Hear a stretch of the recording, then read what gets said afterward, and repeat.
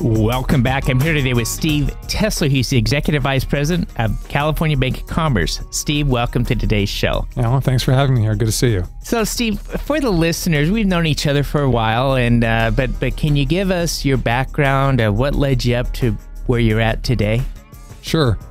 I, like you, started in the public accounting profession many years ago. I hate to say how long it's been because it's been decades, but started as it was interesting. Before I got into public accounting, I had a desire and passion to be a professional racquetball player, and so I was pursuing a career, if you will, as a professional athlete. Although I never was that good. It was more a figment of my imagination than true reality. But I thought it's something I would pursue, and so I was members of an athletic club in San Francisco, which is where I grew up. And once I realized that the opportunity to pursue my dream probably wasn't going to be a reality because I just wasn't as good as the rest of the country was, I happened to know a gentleman at the club who was a certified public accountant. And I had gotten a degree in accounting in college, and I started speaking to him about opportunities in public accounting. And so he was kind enough to take me aside and go through the telephone directory when there were still the yellow pages, and kind of led me through the accounting firms that he thought I should approach about becoming a tax intern. And so he was very kind and said I wouldn't talk to them, I would talk to this firm, I would talk to this firm. And lo and behold, following his advice, I ended up securing a tax internship position with a large CPA firm, the largest actually at the time on the Western United States. It was called John F. Forbes and Company, which is no longer in existence. It actually merged into Main Herdman, which merged into Pete Marwick, which became KPMG. So I started my career in public accounting thanks to Jim, and was in it for about 7 years. And it was a great opportunity to really learn about business and to understand businesses, many different industries. And it led me to a realization that there was an underserved segment of the business population, and that was primarily small to medium-sized businesses. And I eventually migrated my public accounting career into a firm called Laventhal & Horwath, which had a small business advisory group. And I really enjoyed that element of it. Enjoyed dealing with privately, family, and closely held entrepreneur businesses and the entrepreneurs behind those businesses. And it was an opportunity to really understand and really develop relationships with individuals, because my career has always been focused on developing relationships, and I feel like developing relationships is really the essence of business. Until you become very, very, very large, when you feel more like a vendor than something else. But a lot of the individuals and a lot of companies that we deal with and I've dealt with in the past have always valued that relationship aspect of business. And so when I was in public accounting, I interfaced with many bankers. Because for a lot of the companies that we had as clients, their primary capital source was the bank. And there was always a bit of a chicken and egg relationship between the public accounting firm and the bank, and that for the bank to renew a company's revolving line of credit, it was often predicated on the public accounting firm issuing the financial statements. And the public accounting firm wouldn't necessarily issue the financial statements until they knew that the bank was going to renew the line of credit. So I got to know many bankers over my years in public accounting.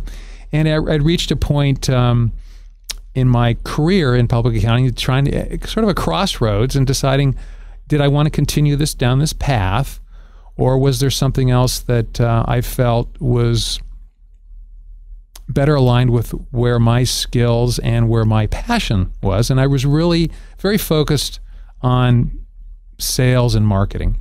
And so I approached the managing partner of the firm that I was with at the time and sat down with, his name was Bob, and I sat down with Bob in his office and said, Bob, here's what I'd really like to do. I appreciate the fact that the firm has partners as the primary revenue generators for business, but I said, there could be real value in having someone that's truly dedicated to doing it on a full-time basis. And he thought about it and looked at me and said, Steve, I'm sorry, but this isn't the way we generate business at the firm. And so it caused me to pause and think about where I was and what I wanted to do. And I really enjoyed meeting people, developing relationships, and it paused. It was a time for pause and reflection, and I had an opportunity, I thought, to leverage that skill. And so I started talking to some of my colleagues in banking who I'd interfaced with over the years. And I was interested in learning some new skills and acquiring some new skill set, but that leveraged my existing skill set from public accounting and also leveraged the business development and marketing skill set. And so I decided that I would leave public accounting after about 7 years, and I convinced someone at Wells Fargo Bank to hire me.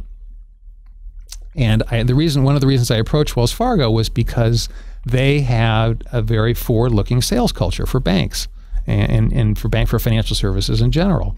And so I convinced an individual to give me a job at the main office of Wells Fargo in San Francisco, which is where I'm from, and was living at the time. And I was diligent, worked hard. I had a lot to learn. I knew a lot about financial statements and understanding financial statements, but I didn't know a lot about banking. And so they were kind enough to put me through a training program. And after a year or so at the bank, in their business bank, I was approached by one of the members of the sales team at Wells Fargo in their commercial banking group. And they asked me if I would be interested in joining their group. They said, "Gee, I see you here at 7 o'clock at night and at 7 o'clock in the morning, and you seem to work hard and seem diligent and seem to be effective at what you do." And so that's really where I wanted to be, because when I started at Wells Fargo, I started with smaller business, and I wanted to get into a group that had slightly larger businesses. And so it was a great opportunity for me to step up. And now, Steve, I need to take a quick break. No problem. But I'm visiting here today with Steve Tessler. He is Executive Vice President, California Bank of Commerce, and we'll be right back after these messages.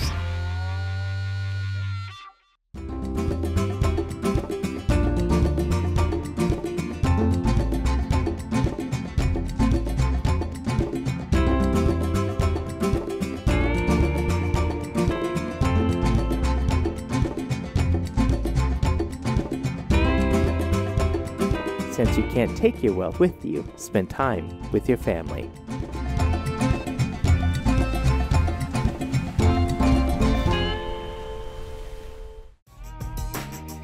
Welcome back. I'm visiting here today with Steve Tessler. He's the Executive Vice President of California Bank of Commerce. And Steve, in the first segment, we talked about, you started your foundation, the career as a CPA. And as people often do, they reflect back and say, is this really what I want to be doing? And so you, after some pondering and thought, moved over into the banking sector. Now, today you're with a different bank. How did you go through the transition of moving out from Wells Fargo to California Bank of Commerce? Wells Fargo is a great place to learn. We all need to learn about an industry that we're not familiar with, or a profession we're not familiar with, by starting with a larger company. And got some great experience. But I reached a point in my evolution where I enjoyed working with the type of clients that Wells Fargo had. What I didn't enjoy as much was just the large company element of it. And I really wanted to do something that I felt was more entrepreneurial and more in alignment with the clients that served and the clients I knew.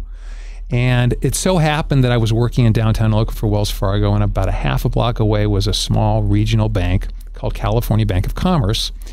And I stopped in there one day to say hello to some people that I had known there, and who actually had come from Wells Fargo, because California Bank of Commerce had stumbled a bit in the early 90s and was in the midst of a turnaround. And so part of that turnaround involved bringing in some new management. And that new management was 2 senior executives from Wells Fargo. So I stopped in one day, it was only half a block away, just to see what was happening at California Bank of Commerce. And that led to a series of discussions with Herb and John, and we ended up striking a deal. They were kind enough to make me an offer to help them grow the bank. They had laid the foundation for growth and wanted to augment that by hiring some key people to help propel the growth. And that was an opportunity I thought about for 24 hours, and especially given the fact they offered me a small equity position in the bank. And so I spoke with my wife about it, and I said, this is going to be ultimately a lot more fun than what I'm currently doing. Not that I didn't enjoy what I was doing, but I think this is going to be even more fun. A little riskier, but more fun. So I decided that in early '95 to join California Bank of Commerce. And California Bank of Commerce was a great platform for me and a bunch of other individuals who we all met at California Bank of Commerce. I mean, at Civic Bank of Commerce. And it was a great place to launch from. And Civic Bank, we ultimately grew Civic Bank. We doubled the size of the bank in about 7 years and sold the bank in March of 2002 to City National Bank out of Southern California. So it was a good event. It allowed the bank to move to its next iteration, if you will. Unfortunately, it didn't work out as well as some of us had hoped. So it was an opportunity to move on from there after about a year and a half with City National. And I happened to join a bank in Danville called Diablo Valley Bank, which had started up recently. I don't know if you know this, but there weren't a lot of bank formations between the period of, I just looked up some statistics, between 1990 and 2008, there were over 2,000 new banks formed. It was about 100 a year. From 2009 to 2013, only 7 new banks formed in the entire United States. And that's due to a number of reasons: low interest rates, the economic crisis, Dodd-Frank regulation. There was a bunch of things that happened, but there were only 7 new banks formed, and I happened to be part of one of them, which was the Diablo Valley Bank.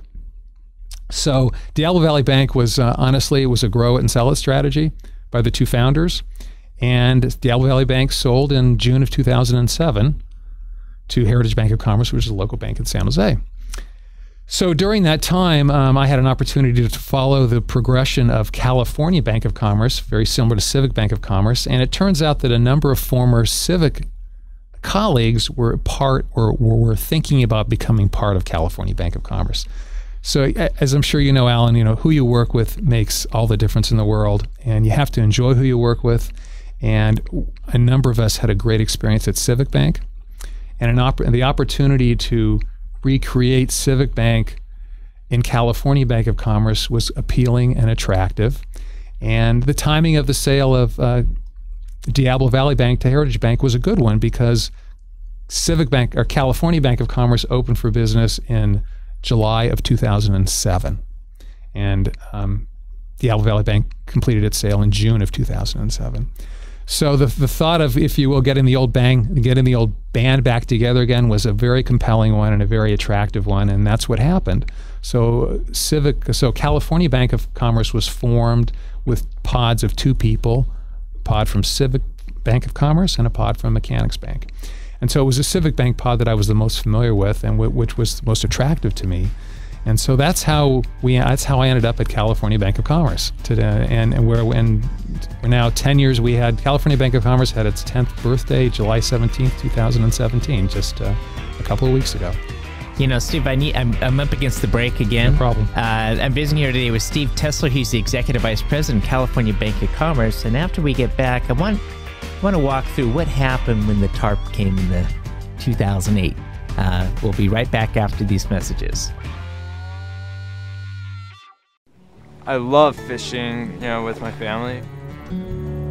I think it would be easier to use a net. It was so much fun. The times when we are together, it makes it all the more worth it. Having Dad teach them how to cast a fly rod, and as long as we're doing stuff together, we're having fun. Some people see a father and a son fishing together, while others see a succession plan. Welcome back. I'm visiting here today with Steve Tessler. He's the Executive Vice President of California Bank of Commerce. And Steve, in the previous segment, you were talking about how California Bank of Commerce launched in July of 2007. Well, a year later, everything got turned upside down in this industry, and here you were, a new startup, trying to get your ground, settled in. And how did you guys manage that? It's interesting because we get asked this question a lot. had we tried to raise capital for the bank 6 months later, it probably wouldn't have happened. So it was fortunate that we raised our capital in May of 2007 and launched the bank in July.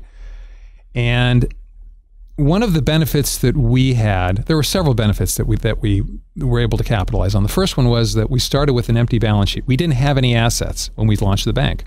So it wasn't as though we had a portfolio of loans or relationships that we had originated 3 to 5 years later that now all of a sudden, because of the economic situation, we're going to all of a sudden have problems. So we didn't have to worry about that. Second is the strategy. We're a 100% business bank. Two of the sectors that were probably most adversely affected during the economic crisis were residential real estate, builders and developers. I mean, certainly business in general was impacted, but there were certain sectors that got impacted much harder than others. We're not a residential real estate lender. We still, even today, we are not. That's not our focus is commercial banking. So we missed that bullet. We don't bank many builders and developers, so we missed that bullet. Which saved us, which helped keep us alive. But more importantly, we had some very deep relationships with previous clients, and we were able to port them over to the new bank. We were also able to acquire new clients that were, for lack of a better term, were a baby being thrown out with the bathwater. Maybe their existing bank was experiencing, as many banks were, they were experiencing some challenges, and so in some cases, all of their customers, all of their clients felt some pressure from what was happening into the banking sector. And so it was an opportunity for those clients that felt pressure, felt like they needed felt like it was undue, and that the stress wasn't necessary, and that they had an opportunity to move to a new bank like ours. On the one hand, we were a young bank. We were a startup. We didn't make money for the first 3 years. So we had to convince, clients had to trust us. And so there was an element of selling, if you will, with some new clients, that this was the right place for them to be. Everything sounded great. It was the right story. It was the right focus. Everything was perfect for them, except you've only been around 2 years. How do I know you're going to be here 3 more years? And so there was an element of there was that element which we had to overcome, which were very. I wouldn't say we're very persuasive, but we're very genuine about what we tell people. Now, how many offices today does the bank have? Today, the bank has 6 offices. Started in Lafayette, expanded to Oakland, and now have offices, in addition to those 2 offices, in Fremont, San Jose, and Walnut Creek. We actually have 2 offices in San Jose. Now, as executive vice president, what is your day-to-day responsibilities within the bank? Oh, it varies, but a lot of it is focused on developing strategies for the growth of the bank, but also executing those strategies and looking for new opportunities with clients in our target industries and our target markets. I spend a lot of time trying to develop new relationships for the bank, but also working with some existing relationships through our existing relationship managers to cultivate those, because as I think the best source of business is referrals from your existing clients. So we have to make sure that we nurture those relationships to the best extent that we can. But it's also looking at new opportunities, new markets, new clients, niches, specialties, opportunities to demonstrate how we're different and not just a vanilla commercial bank. And how would you differentiate yourself from the competition? California Bank of Commerce is really predicated on relationships. I know that tends to be an overused term in banking, and I wish it wasn't. I wish it had lost some of its luster, but I think to a certain extent it has. But we really spend time getting to know our clients, because we know that business is cyclical. It does not always go up, and it does not go straight down, but it goes in cycles. And what we've found is that there are a lot of people who are your friends when business is going well. The question is, who are your friends when business isn't going so well? And so if you have a deeper understanding of what your clients, what their business is about, and what their strengths and weaknesses are, you can be a better advocate for them, and you can be better and more supportive of them during periods of cyclical downtimes, or during periods of during a slow time, or when some unforeseen event happens and you're not caught by surprise. And that's one thing that this bank does extremely well, is that because we know our clients well, we can ride through challenging, difficult times with them. And we've demonstrated examples of that over and over again of being able to do that. That is one of the key differences between California Bank of Commerce and a lot of other banks. And the other key difference is just the execution factor. We can get things done quickly. And Steve, we're out of time today, but I've really appreciated having you on this show. I've been visiting with Steve Tessler. He's the Executive Vice President of California Bank of Commerce. And quickly for the listeners, if someone wanted to reach out to you, how would they go about contacting you? Yeah, you can reach me at area code 510-499-9509, or via email at stessler@bankcbc.com, or through our website, which is californiabankofcommerce.com. Thanks for being on today's show. Alan, thanks for having me.